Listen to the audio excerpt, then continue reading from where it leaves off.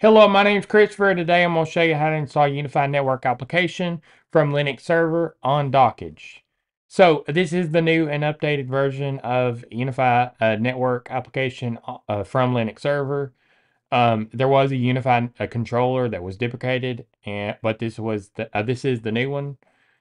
So a little bit about this series, I'm going over home labs, installing things, getting things set up, everything like that. So if you're interested in that, subscribe, comment, like, support the channel, and let's get started.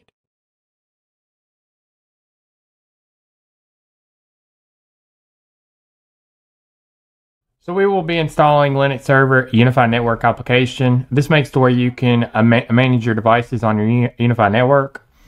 The supported architectures are AMD 64 and ARM 64 V8.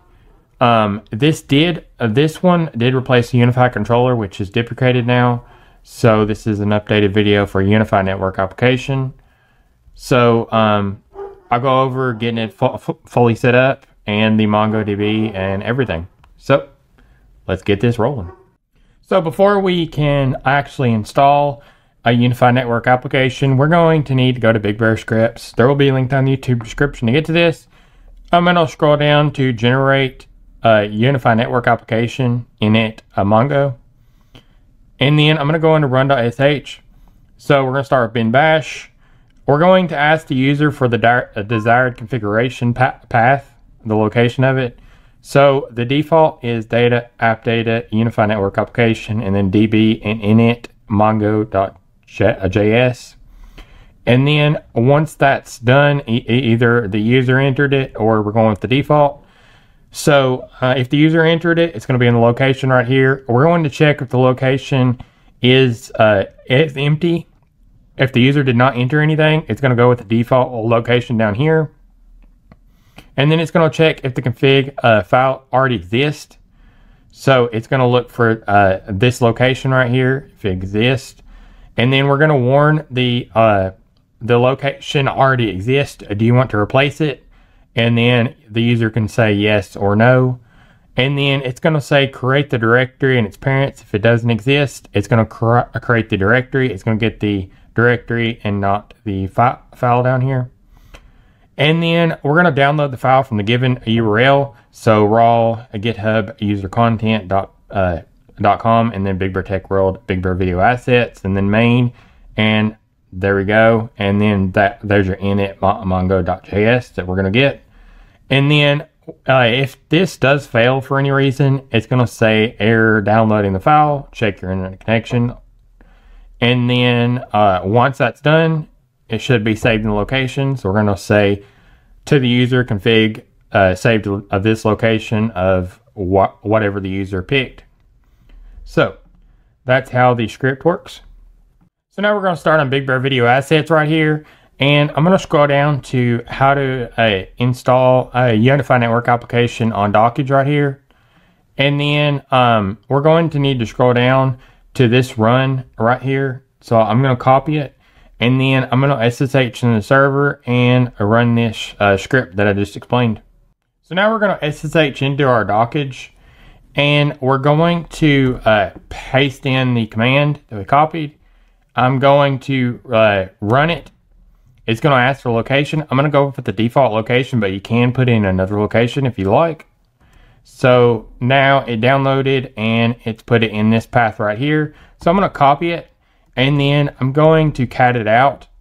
So it's going to create a new user, a Unifi, the password, Unifi password, and then it's going to add roles to the Unifi DB and the Unifi stat. So that now we got that in place. So now we can go ahead and get the actual Unifi Network Application installed. So I'm going to start on Big Bear Video Assets. There will be a link down in the YouTube description to get to this. And I'm going to scroll down to how to install a Unifi Network Application on Dockge right here. And then I'm going to go into the Docker Compose. So version 2.1 of Docker Compose is being used. I'm going to set services, and the first service underneath the service is called Unifi DB. It's going to be Mongo, and it's coming off Docker Hub by default. It's using 6011 for the Docker image tag. The container name is going to be called a Unifi DB. The volumes are set. So data, app data, Unifi Network Application, DB, data. And then on the container side is data, a DB. Do not change the container side, but you can change the host side if you'd like. The data, app data, Unifi Network Application, DB Init, Mongo .js.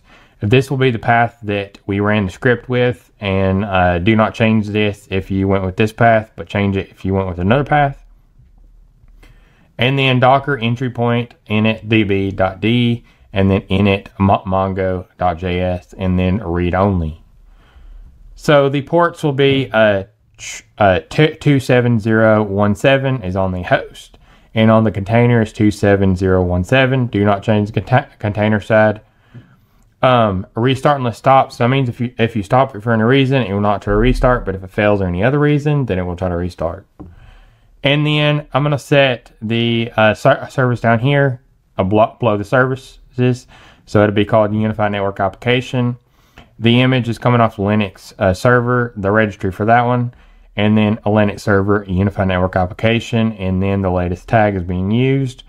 Container name is going to be called Unifi Network Application.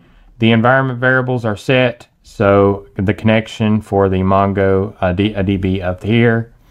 And then the memory limit, the memory startup, and then Mongo TLS, Mongo auth source, the user ID and the group ID for permissions, and then the time zone. You can set this to your time zone. And then now I'm going to set volumes. So data, app data, Unifi Network Application, config. This is on the host side. The left side is on the host side, even with this one up here. So the host right here, and then the containers config. The ports are explained over in the comments right here for what they do. What we will be using 8443, and this is on the host side, and this is on the container side. Do not change the container side, but you can change the host side if it does collide with another port. Restart unless stopped. So that means if you stop it for a reason, it will not try to restart, but if it fails or any other reason, then it will try to restart. It depends on the Unifi DB. So up here. So that's a little bit about the Docker Compose for Unifi Network Application. So I'm going to go up here to copy raw file, and then I'm going to go over to my Dockge and get this installed. So now we're going to go ahead and install the Unifi Network Application on Dockge. So I'm going to go up here to Compose, and then I'm going to put a stack name of Unifi stack, and then I'm going to come over here to the editor. I'm going to paste in the Docker Compose that I explained in Big Bear Video Assets. Once that's done, you'll see that the Unifi, UI over here updated with the values over here under services. So this is the two containers that are in there. You can also edit the containers too, like this. I'm going to deploy now. What this is doing is it's pulling the Docker images off the registry, getting them extracted, and getting them up with Docker Compose underneath. So we can see that it's up and running, and we got it done. So now I'm going to go over the options in the Dockge UI. So you can see that there's active stacks of 1, and then there's exit stacks of 0, inactive stacks of 0. So this gives you a quick status of all your stacks. You can see your stacks list over here, and we only have one stack, Unifi Network Application stack over here. So I'm going to go into it. You'll see actions up here: edit, restart, update, stop, and then stop and down, and then delete. The edit will be able to delete the you'll be able to edit the Docker Compose over there. You can see the containers that are running in this stack. So the Unifi DB, which is the Mongo, and you can see what's running, the Docker image down here, and the version. You can see that the Unifi Network Application right here is running the latest tag. You can see all the ports right here. You can go into each container into the bash. You can also use this SH2. So I'm going to go back in the stack. You can do that for this one too. You can see the logs down here. This is great for debugging. You can see a read-only version of the Docker Compose over here. And then if you want to edit this Docker Compose, you just click edit, and then now you can edit it over here, and it'll sync over here and vice versa. You can add URLs. You can set environment variables, networks, internal networks, external networks. You can also add a new container underneath the services right here. So there you go. And then now you can see it over here. So I'm going to go ahead and delete this. And you can deploy, save changes, stop and down, and then also discard the changes. So I'm going to discard the changes. And you can just restart the stack. And then you can see a live log down here of when it's restarting.